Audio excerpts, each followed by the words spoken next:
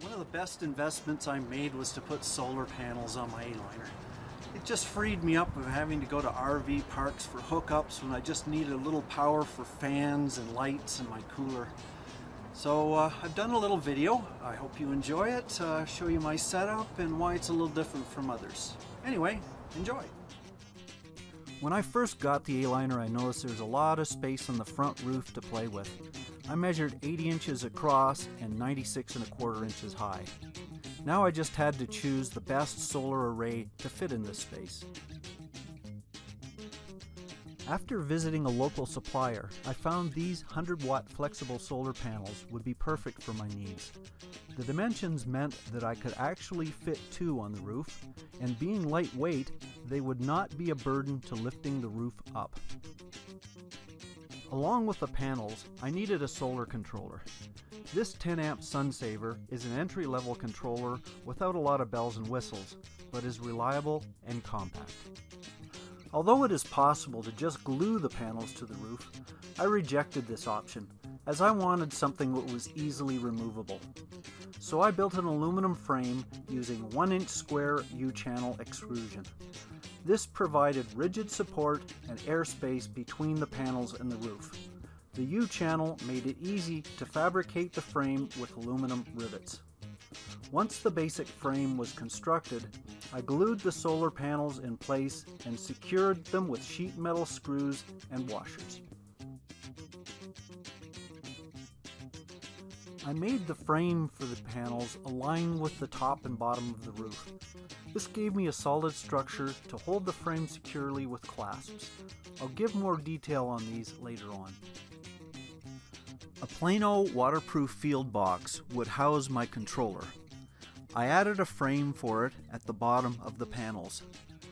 Now this is all together, I can show you how my solar panels work. So these are the solar panels on the roof of my A-liner. I have 2 100-watt panels.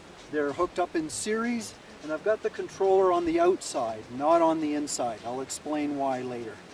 The frame itself is extruded aluminum. I made this myself because I've used the flexible panels. They're a lot more lightweight than the heavier ones in the frame. So because I have to lift the roof of my A-liner up, it makes it a lot easier. And here's the solar controller. And it's showing that it's fully charged. The battery is charged. Some fuses, and everything is sealed with silicone on the outside so no moisture can get in. A lot of times you'll be camping in a restricted place with small space and not a lot of chance to put your solar panels and point them the direction you want. A lot of time there's a tree in the way or something like that. So my solution is I made my panels so they come off. I have 4 clasps, 2 below and 2 above, that I have padlocked. I can just take the padlock off. I can slide an aluminum rod out and then undo the clasps and the panel comes off. Along with having the solar panels detachable, I also made sure I had enough cable that ran from my battery to the panels. So I just loop it around my propane tank, clamp it on, and when I need to go out to a table or something 20 feet away, I can still do it with leaving the battery here. To remove the solar panels, I need the roof folded down for a few minutes. This is only a minor inconvenience with an A-liner. Once the clasps are unlocked and the rods pulled out, the panels can be removed. But first, I need to free up some cable to allow me to move the array to a sunny location.